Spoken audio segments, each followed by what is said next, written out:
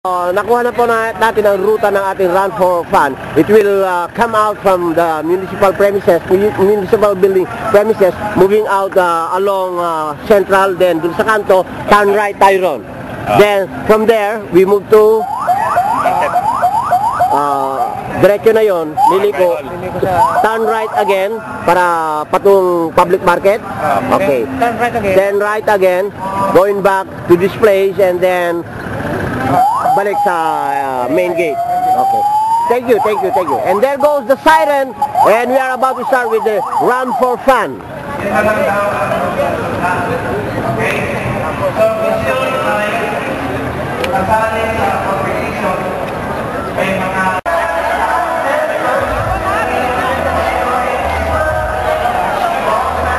So, haha. Batch 92. Batch 92. I saw you yesterday and you are now on YouTube. Kahapon pa? Okay. Oh, yes. My interview with you shall reach Jan. Thank you. Batch 92 of the Lyceum of Abulug. Okay? Ready for the action? Yeah. Just a simple reminder to you guys, be sure that your shoestrings are properly tied. Yeah, you have to check your shoestrings if they are properly tied. That's it. So you are so much ready. Yes, okay. Ready. Just a simple reminder, check your shoestrings, please.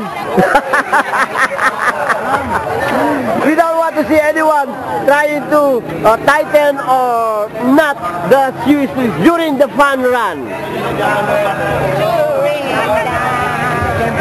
Oh, how young is this? How young is is she a participant? Yes. Yeah, and what's the name? Yan. And how young is Yan? 4-year-old. 4-year-old. Okay, siguro probably this is the youngest, and I want to find out the oldest. Sino kaya oldest? No, wala pa. May makikita natin mamaya dyan. Okay.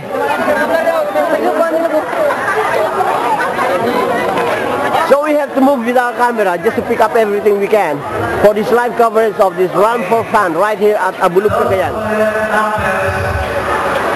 After finishing the run, you please register again so that they will know who are the real winners, and prizes will be given to those who can, or by barangay level, prizes will be given according to the rules of the run.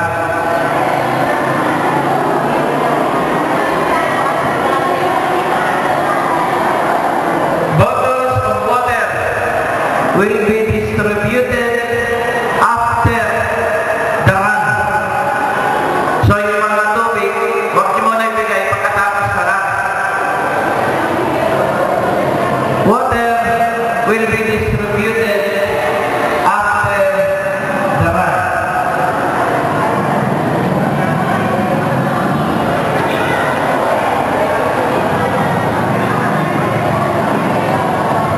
So we are listening, of course, we are listening now to the public address system, and we will be giving for the countdown to start with the Run for Fun. We are waiting for the countdown. Wow. Great feeling. Okay, there you have them. There you have them.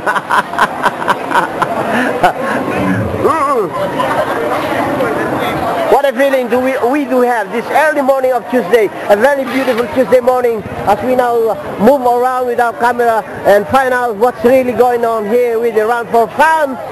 And this is brought to you through the facilities of your Ballon Camp. They are now attaching their numbers. They do have their individual numbers to find out who's gonna. Oh, you are number 2 to the last or to the first? From the last or the first? So somebody is number 1. I'll be checking on number 1. Babot? Number 1. So ito, busy yung ating mga participants para i-display na yung kanilang individual numbers for this run for fun.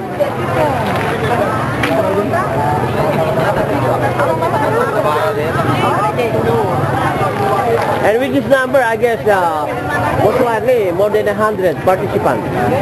Right? Yeah. Oh, oh. Oh, pula na naman? Yes! You're always on focus. Marami ka nang babayaran sa akin. Ikaw ang bayad. Why? Kasi ikaw ang nagpupunan eh. Yan still a part of the fun. We exchange pleasantries, katuan, jokes, and everything. That will, of course, compose the fun that we are expecting out from this Run for Fun, Abulug 2012. Samantala, nagbibigay pa tayo ng mga friendly reminders, ha? Kindly check your shoestrings before the activity starts.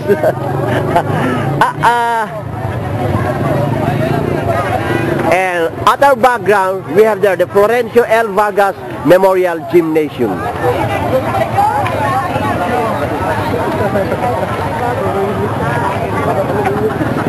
So from here on, we shall be giving you a live coverage, a minute-by-minute account of this Run for Fun Abulug 2012. So, antabayanan po ang mga susunod na kabanata.